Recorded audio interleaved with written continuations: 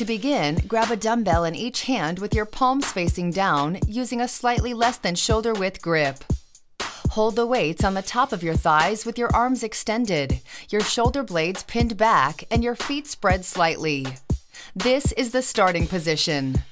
Now exhale as you use your delts to raise the dumbbells vertically while bending your arms up and moving your elbows out to the sides until the weights reach chest level. Be sure to keep the barbells close to your torso as you lift them. Tightly contract your delts at the top of the movement. Hold the contraction for a moment and then inhale as you slowly lower the dumbbells back to the starting position. Be sure to keep your torso stationary throughout this exercise.